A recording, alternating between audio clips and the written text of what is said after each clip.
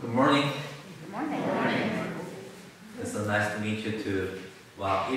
Today is Halloween, so also say Happy Halloween. Okay, with the song from the Faith We Sing 2168, we start our worship service.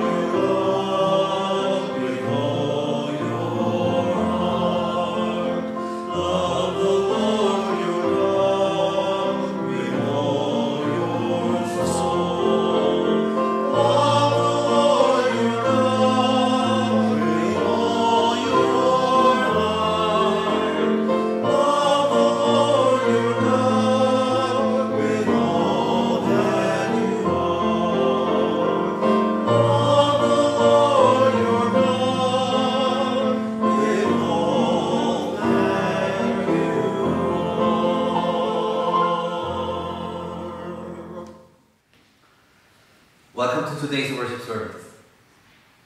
Well, I think time flies really fast. Well, we met in the midst of summer in June of this year, and now we are already approaching winter. So, it passed 4 months after meeting with each other in this place, and everything is going through the time and many things around us. So, but fortunately, today is warmer than the other days of the last week. Well, of course, it's getting chilly, but fortunately, it's warmer than the other days of the last week. But please keep your health, and then I really hope to see all of you continuously with a smile and then with the health. So please keep yourself, and then also enjoy all nature, all things created by God around us. Let's pray for our today's worship service. Lord, we gather here this day in praise and thanksgiving for all the wonderful things that you have done for us.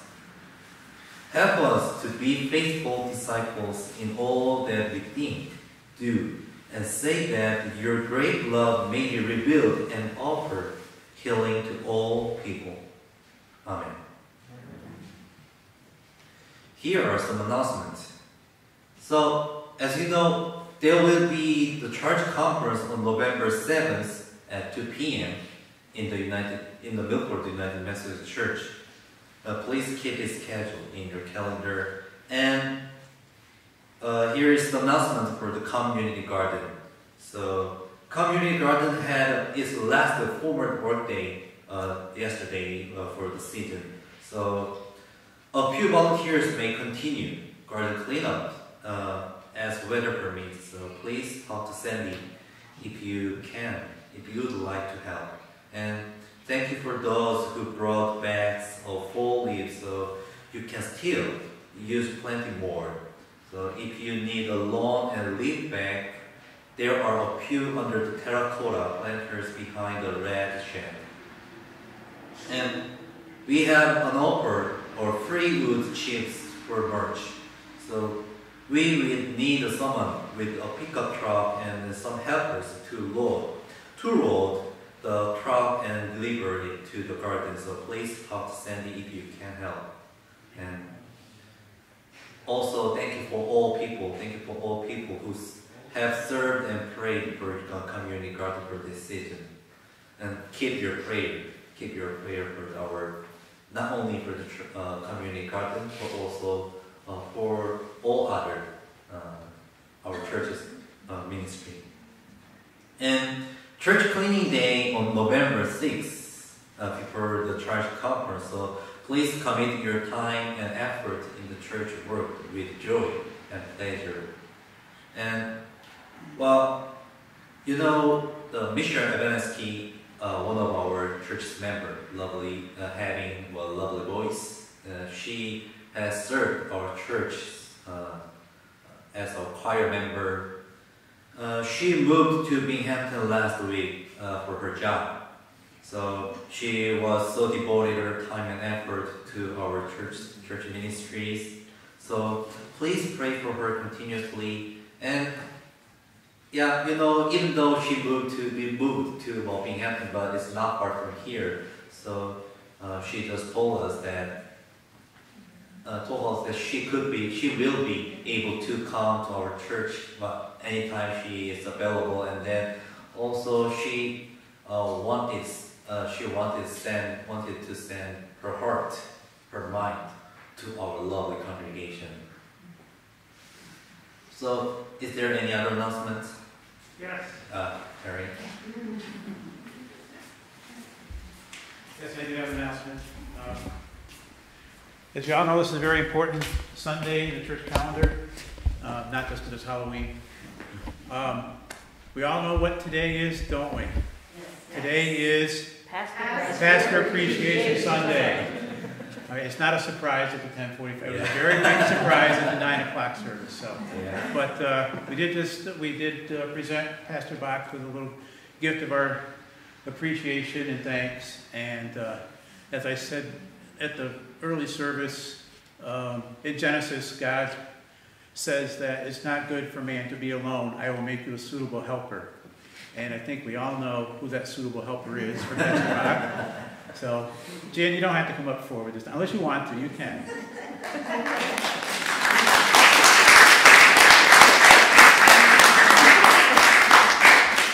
So we also have a couple little things for Jan, and we just want to say thank you, and on behalf of a very grateful congregation. We appreciate everything you've done for us since July, and we just want you to know that, and just to keep in mind that every Sunday could be Pastor Appreciation Sunday. On the way out, just because pastors need encouragement too, so don't be afraid to say thank you on the way out. So, thank you again.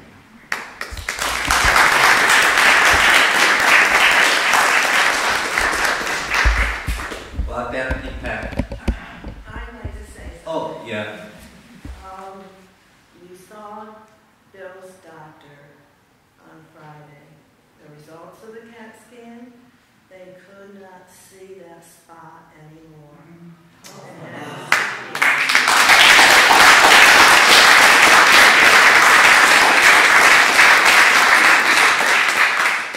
Today's a wonderful day to share a lot of good news in this place. So thank you for sharing. And well, actually, it's my pleasure. It's my pleasure and it's my honor to be with you in this beautiful church, beautiful community within our community.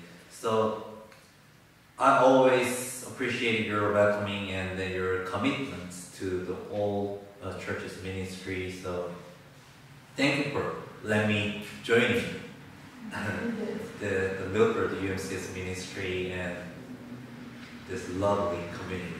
Thank you. Let's join the court to worship. We are people of God created to love. We will love the Lord our God with heart, soul, mind, and strength. We are people of God determined to love. We will love our neighbors and treat them as we would be treated. We love neither from a sense of obligation nor to gain popularity or favor. We choose to love both the lovely and the unlovable, because love imitates God's nature. For the whole law is summed up in a single commandment: you shall love your neighbor as yourself. Our first hymn is from the United Methodist Hymnal 368.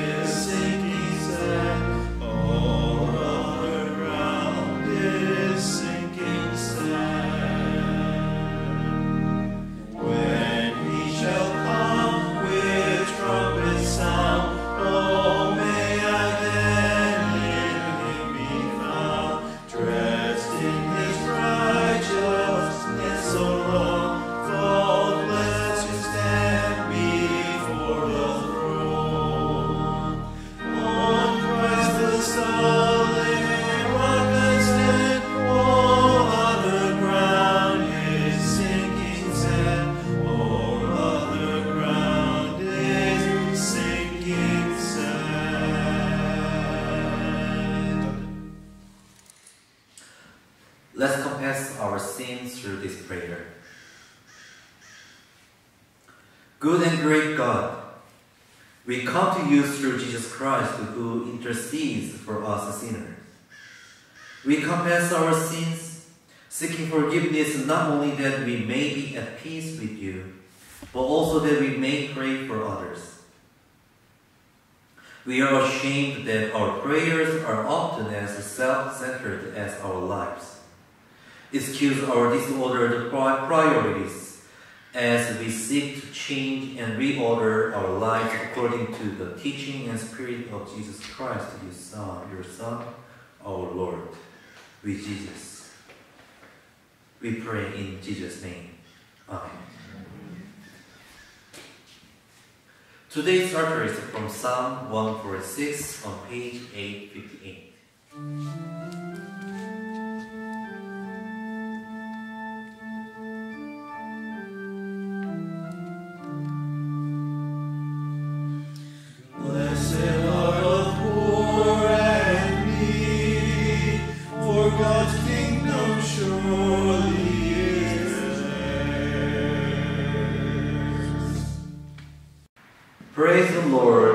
Praise the Lord, O my soul. I will praise the Lord as long as I live. I will sing praises to my God while I have need. Put not your trust in princes, in mortals, in whom there is no help. Their breath departs, they return to the earth. On that very day their plans perish.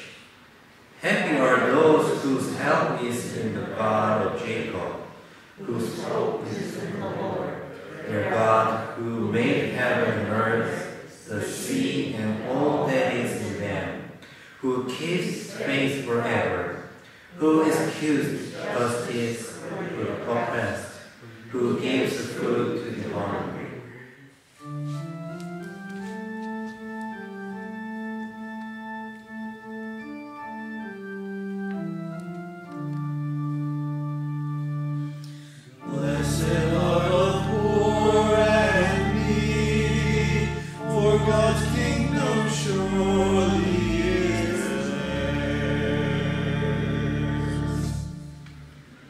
The Lord sets the prisoners free. The Lord opens the eyes of the blind. The Lord lifts up those who are bowed down. The Lord loves the righteous. The Lord watches over the sojourners and offers the widow and orphan. But the Lord brings the way of the wicked to ruin. The Lord will reign forever, your God, O Zion, from generation to generation. Praise the Lord.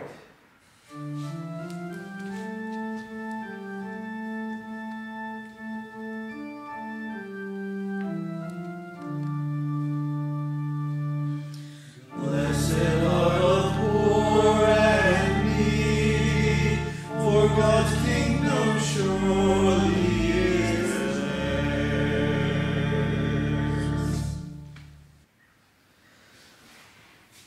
Our first scripture reading is from the book of Ruth, chapter 1, verse 15 to 18. I had it upside down.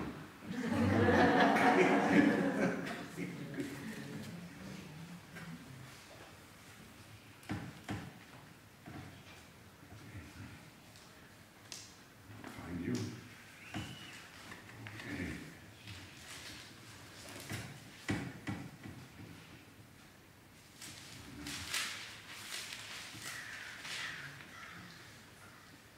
Before I launch into the scriptures, I'd like to mention a little tradition that we had in Hardwick that Betty Durr introduced. Some of you may remember her.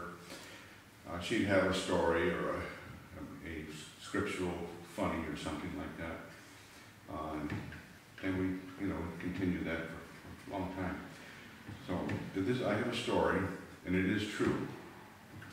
My mother was born in Iowa, and her father, my grandfather Charlie Nash, was both a diversified farmer and an ordained minister within the Methodist Episcopal Church. And he and my mother were traveling on a Sunday someplace, and this was like 1929 before the big crash. And they wanted to stop for a worship service wherever where they were driving. They drove to an African Methodist Episcopal church, and they were, warmly greeted. And it came time for the offering, and this supports our concept of stewardship. Came time for the offering, and the minister says, "Now it is written that the Lord loveth a cheerful giver. So I expect you to be cheerful." And the ushers went around with plates and passed them around, and brought it forward. The minister looked at it and frowned. He said, "I think some of us could be a little more cheerful. Let's try this again." Which they did. And, they brought forth the harvest, and he gave it to the minister, and he says, "We have to redefine cheerful here." And so my grandfather, he nodded to the ushers to go forth with the plates. And my grandfather said to my mother, "I don't think we're ever going to get out of here." So he reached down into his wallet, $5 paper money, put it in the offering plate, and we brought the plates to the front of the church. The minister looked at it and says, "I see we are more cheerful. I am grateful that the Lord is grateful, with particular gratitude to the distinguished white gentleman in his crisp $5 bill." True story. Ruth, chapter 1, verses 15 through 18. Look, said Naomi, your sister-in-law is going back to her people and her gods. Go back with her. But Ruth replied, don't urge me to leave you or to turn back from you. Where you go, I will go, and where you stay, I will stay. Your people will be my people, and your God, my God. Where you die, I will die, and there I will be buried. May the Lord deal with me, be it ever so severely, even if death separates you and me. When Naomi realized that Ruth was determined to go with her, she stopped urging her. And that has been the Lord's Old Testament reading. Our New Testament reading this morning is from the book of Hebrews, chapter 9, verses 11 to 14. But when Christ came as high priest of the good things that are now already here, he went through the greater and more perfect tabernacle that is not made with human hands. That is to say, is not part of this creation. He did not enter by means of the blood of goats and calves, but he entered by the most holy place once for all by his own blood, thus obtaining eternal redemption. The blood of goats and bulls and the ashes of a heifer, sprinkled on those who are ceremonially unclean, sanctify them so that they are outwardly clean. How much more then will the blood of Christ, who through the eternal Spirit offered himself unblemished to God, cleanse our conscience from acts that lead to death, so that we may serve the living God. This is the word of the Lord. Our next hymn is from the Faith We Sing, 2108.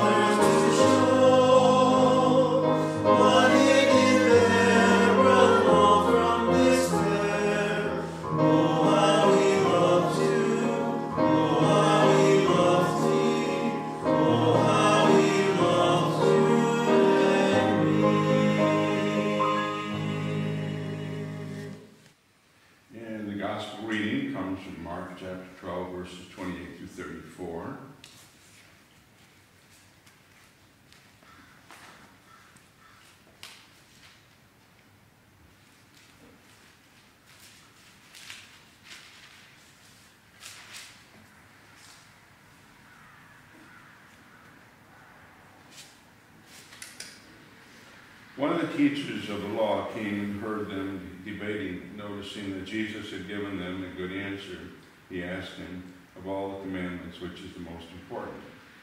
The most important one, answered Jesus, is this: Hear, O Israel, the Lord our God, the Lord is one. Love the Lord your God with all your heart, and with all your soul, and with all your mind, and with all your strength. The second is this: love your neighbor as yourself. There is no commandment greater than these. Well said, teacher, the man replied. You are right in saying that God is one, and there is no other but him. To love him with all your heart, and with all your understanding, and with all your strength, and to love your neighbor as yourself is more important than all burnt offerings and sacrifices. When Jesus saw that he had answered wisely, he said to him, You are not far from the kingdom of God. And from then on, no one dared ask him any more questions. This has been the reading of the Lord's Gospel. Thanks be to God.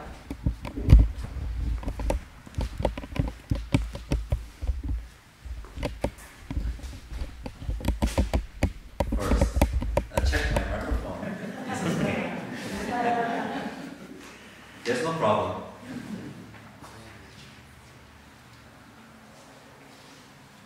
Well,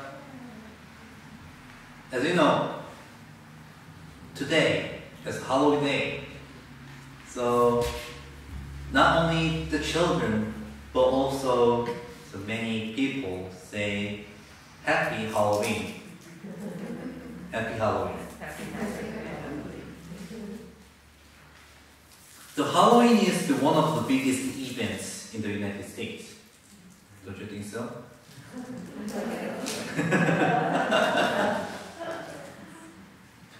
Well, I still remember being surprised to see so many houses decorated for Halloween the first year I came to the United States.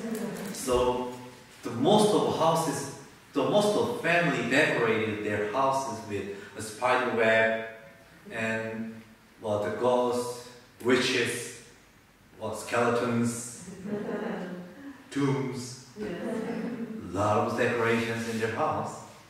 Even though we are always cleaning up the spider web in our church cleaning day, they just make spider web in their house. It was so surprising. Well, while children may not be able to run around the houses as freely as they used to, shouting the trick or treat, children as well as adults enjoy Halloween in various ways. While in South Korea, on Halloween day, on certain street, people put on various costumes and they marched on the street on Halloween day.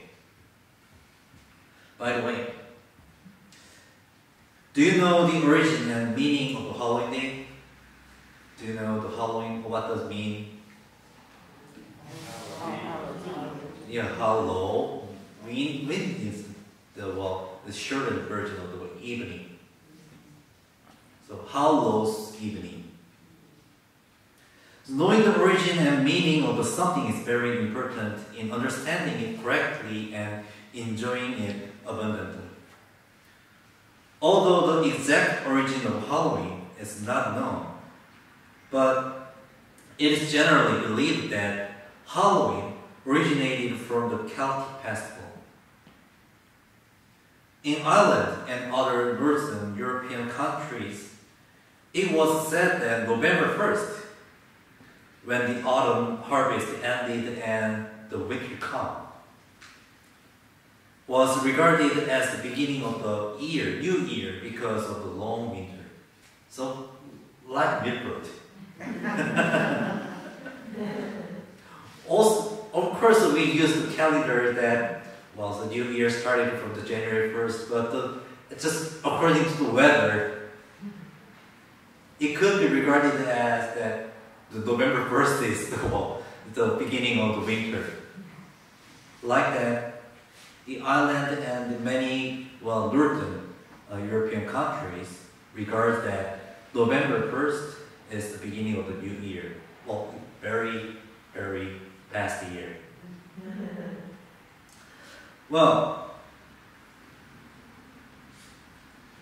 Celtic culture believed that during the transition from October 1st to November 1st, the boundary between the living and death, boundary between the life and death blurs because the years change. So, allowing the souls of the dead to come to the land of the living to take over the bodies of people and cause accident. They just believed that at the time.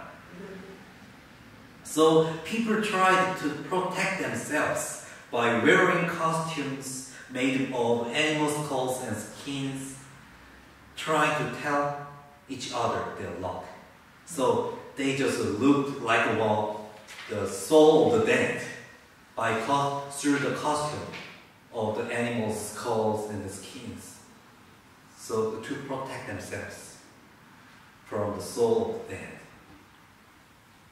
Over time, costumes made of animal skulls and skins have changed into various costumes that imitate ghosts, witches, and now it has become established in the current culture as a festival where various costumes are enjoyed and candy is distributed to children. So At 9 a.m. service, I showed various costumes currently to our children so children as well as many others wear the costumes like not only ghosts, witches, mummies, vampires, but also, Spider-Man, the Frozen, the Minecraft, the game that the kids play. So there are a lot of costumes in Halloween. But what does it mean to know the origin of Halloween for us? Why should we know the origin of Halloween as well as the origin of something around us? Of course, what we know the origin of the Halloween does not change the form or manner of the Halloween festival. It means that whether we know the origin of Halloween or not, the people, including us, play the same things in every Halloween and wear the costumes in every year and give candies and chocolate to our children in every Halloween. Nothing changed. But why should we know the origin of Halloween and origin and essence of something around us? Well, I talked about the original meaning of Halloween because knowing the original meaning of something means to understand its essence, its core, and it can help us apply it in our lives. For example, when I was in my home country, South Korea, some churches had very negative comments or opinions about Halloween festival. The reason was that the superstitious tendencies of Halloween damaged the Christian spirit. Because the people wear the costumes of ghosts, something about the superstitious things. So some churches did not like the people to wear the costumes in Halloween. So, what do you think of it? What do you think about this? Well, of course, not all churches do not like the Halloween. Some churches will celebrate Halloween with their congregation, but everywhere there are groups who has a positive opinion and the other group has negative opinions. You might think so if you just look at the form and manner of the Halloween days. It is possible to think that the Halloween just damages the Christian spirit, just looking at the forms or the ways of the Halloween festival. However, the original meaning of Halloween is that it is a festival to give thanks for having passed a year safely and to welcome the new year in good health. It is the same as we say Happy New Year in every January 1st. So, is there anybody who come to Manhattan to celebrate the New Year on December 31st? Have you gone to Manhattan? Or just to see the video that the people say, just count down 10, 9, 8, 7, 6, 5, 4, 3, 2, 1. Happy New Year! Yeah. I have not gone to Manhattan to see that, but I have seen some video that people celebrate the New Year. Same thing. Happy Halloween is to celebrate that, we safely passed a year, and then we also welcome the new year in good health. So, how can today's Word of God be connected with understanding the essence of something well and integrating it into our lives? It's really hard for me. I've been thinking a lot about this. Think about it. I said a lot of things about the original meaning of the Halloween. Then today's gospel reading is the story that one of the teachers of law communicated with Jesus, had a conversation with Jesus that of all commandments, which is the most important? And then Jesus said, love your God and love your neighbor. How to make a connection with these two stories, original meaning of the Halloween and the conversation between one of the teachers of law and Jesus Christ. I have been thinking a lot of this. So the scripture of the gospel from Mark is very well known to us. Yeah. Love the Lord your God with all your heart and with all your soul and with all your mind and with all your strength. And love your neighbor as yourself. There is no commandment greater than this. But to understand this well, we first need to look at the previous part of today's scripture. The scripture on Mark chapter 12 verses 13 to 27 says the contents of the Pharisees, members of Herodians, and the Sadducees who came to Jesus and tried to find fault with him. So they tested Jesus. Of course, Jesus answered very, very wisely to them. They were the people who saw, heard, sought, and studied the Word of God more than anyone at the time. But they used their knowledge to test Jesus, not to practice it through their lives. They had a lot of knowledge about the law. You know, in Jewish tradition, well, of course, it's not possible to how many commandments in their tradition, but some scholars said that there are more than 600 commandments in Jewish tradition from the Old Testament. And then these people, Sadducees, Pharisees, the teacher of the law, remember all these commandments in their head. How smart are they? How smart they are. But they did not use their knowledge to practice these commandments in their lives, but they used their knowledge to test someone and blame someone. And they used their knowledge to exert themselves.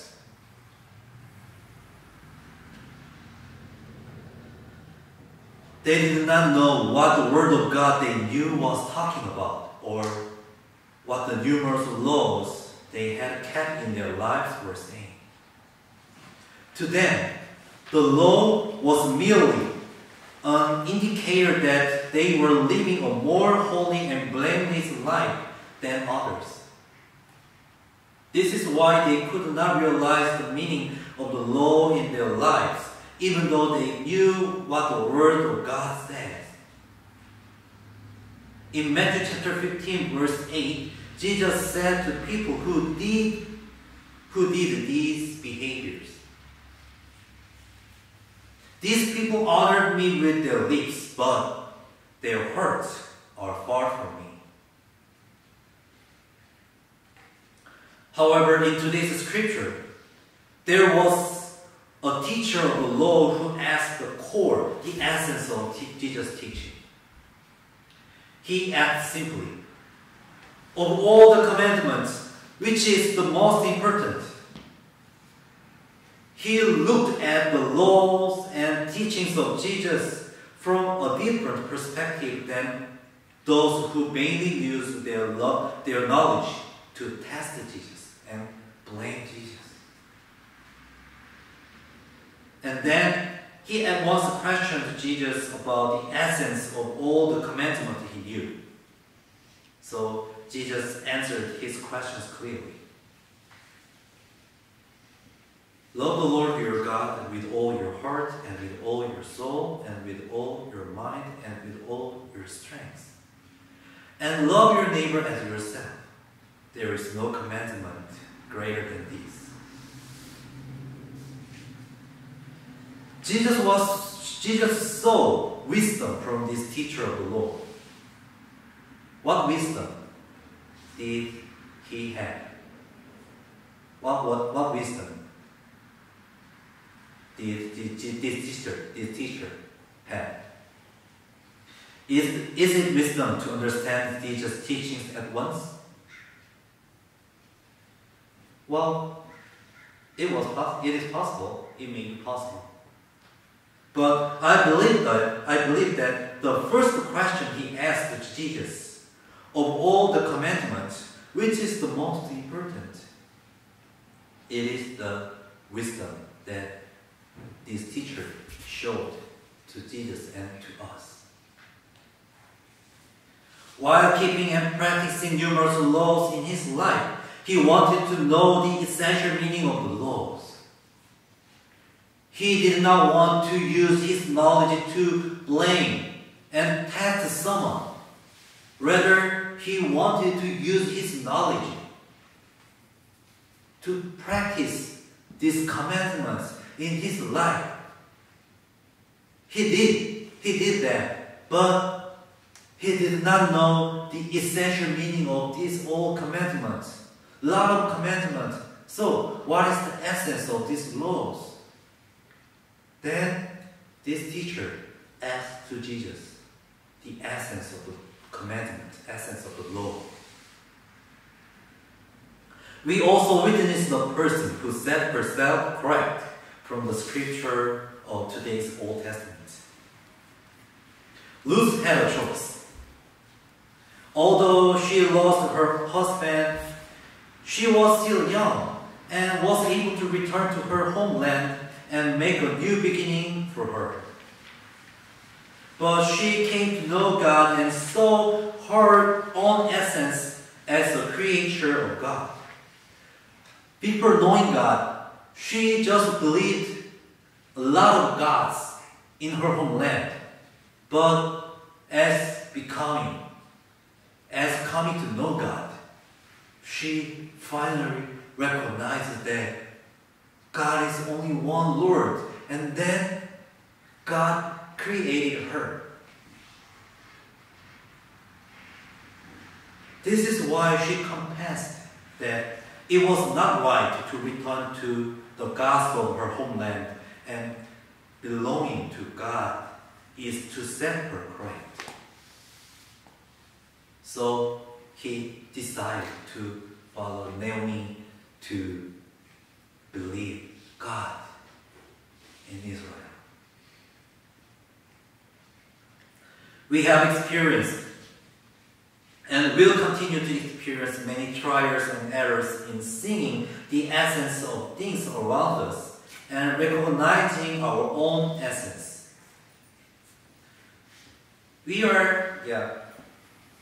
I think that someone do not agree with this, but we are so stupid.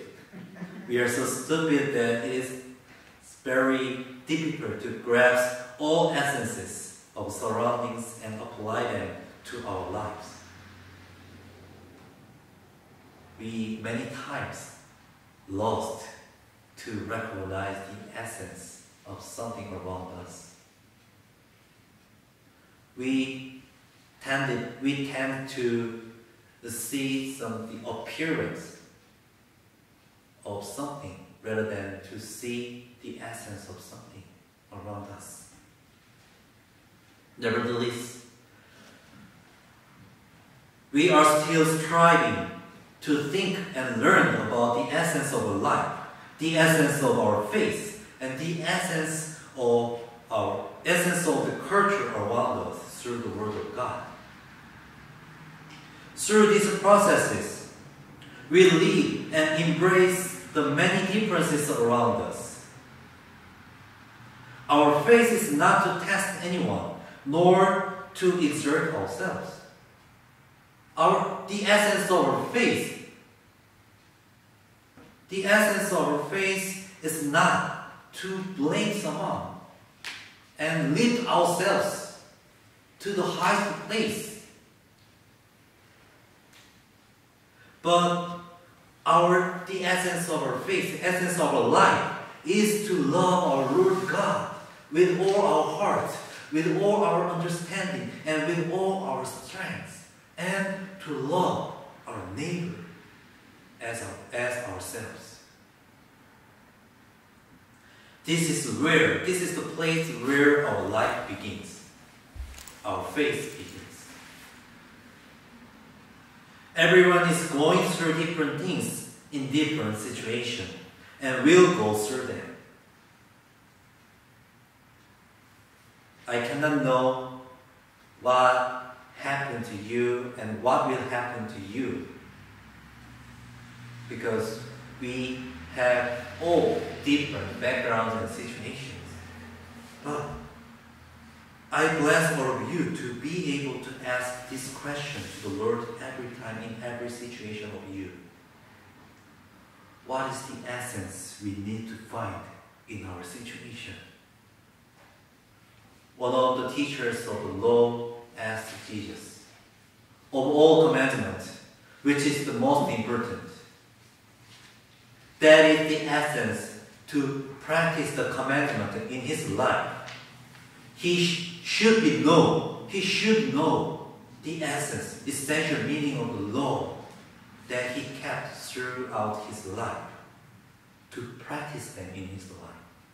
Now, we have different things. We have different things that around us, and we should ask God that. What is the essence we need to find in our own situation? Amen. Let's pray for our prayer litany. What gifts do we have to bring to the Lord? First, come into God's presence with humility and peace. What service can we bring to God? Come rejoicing and praising God for all that God has done for you. How shall we witness to these mighty acts of God? Let your love that abides deep in your heart, the love that God has placed there, be a beacon for others who feel as though darkness has engulfed them. How shall I praise my God? With all that you have and all that you are. Praise be to God, who has blessed me and all of us in such mighty ways. Praise be to God, who continually blesses our lives and calls to each of us to be a blessing for others. Amen. Lord, we lift up those in need of prayer. Pastor Bach and Jen, Corey Perot, Linda Jubril, Stephanie Beaumar, Michelle Ivanitsky, Bob and Glenda Moore, Jane Allen, Ruth Martin, Cindy Seward, Jerry Gage, Liz Sellers, Richard Himes, Bill Triola, Debbie Kaiser, Paul Dubriel, Chris West, Karen Sitterly, Roger Scanlon, Cheryl Madison, Tammy Eldred, Ted Fury, Todd Whaling, Alyssa Crispin, Melody Ainsworth, the family of Coda Flood, and the family of Betty Cornish.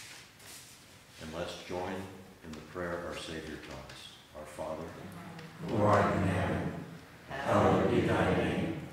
Thy kingdom come, thy will be done, on earth as it is in heaven. Give us this day our daily bread, and forgive us our trespasses, as we forgive those who trespass against us. And lead us not into temptation, but deliver us from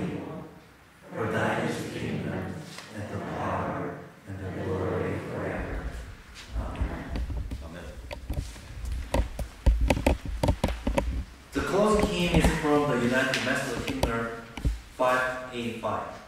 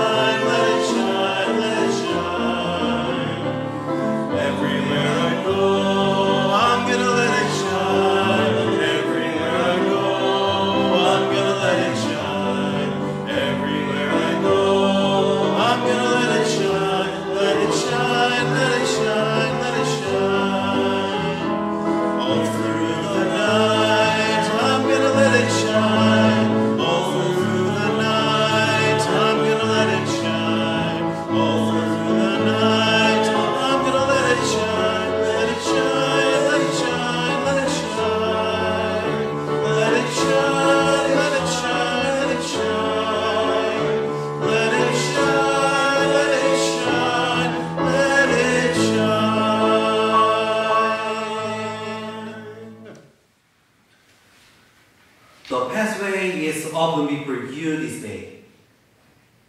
It is a path of peace and hope, brought to others by God's mighty love and wondrous blessings.